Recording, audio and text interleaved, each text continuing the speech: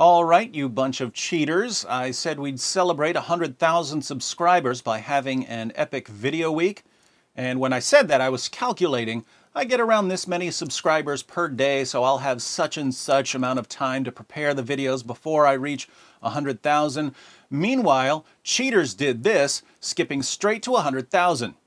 I was working on fact-checking Richard Dawkins Part 1, but that can wait because it's easy. Starting tomorrow, November 1st, we're going to get to some videos that I've been planning for years but never recorded because they're generally longer and more epic and require more planning and editing. Some of the topics this week. Tomorrow we're going to look at what I consider two indisputable arguments that Muhammad was a false prophet. I'm not talking about two pieces of evidence. I'm talking about two irrefutable, slam dunk, leave Islam or throw logic out the window proofs.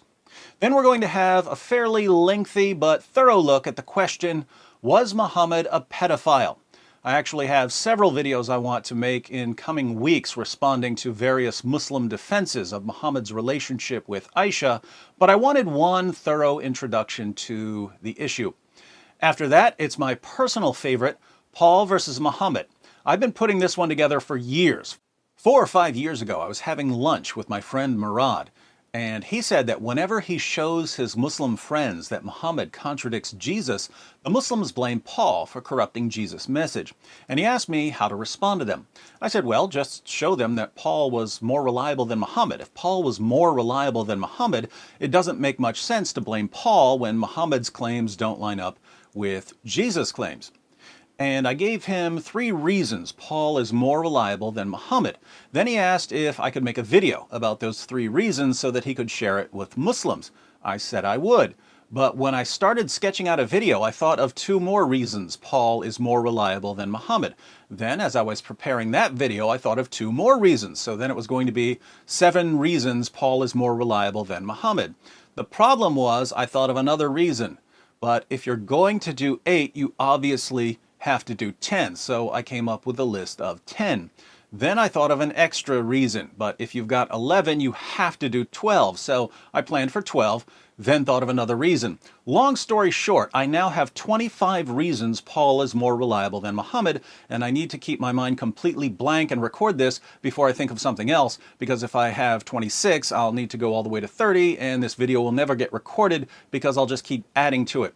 So this one's going to be a nightmare to record and edit, but I'll finally take a crack at it this week. Then we'll have a full response to the common Muslim question, where did Jesus say, I am God, worship me? Then for those of you who've been asking about the Scooby-Doo clips I was talking about a few months ago, we'll have Scooby-Doo and the case of the silly skeptic. After that, I'm going to try something new. I'm going to record a PowerPoint presentation giving one of my favorite arguments, and I'm going to upload not just the video, but also the PowerPoint slides, so that anyone who wants to give the presentation can download the slides and then give the same presentation to a Sunday school class or an apologetics group or whatever. And if I get through all of those, I've got several more topics to pick from to finish off the week. We'll see how all of this goes. See you tomorrow.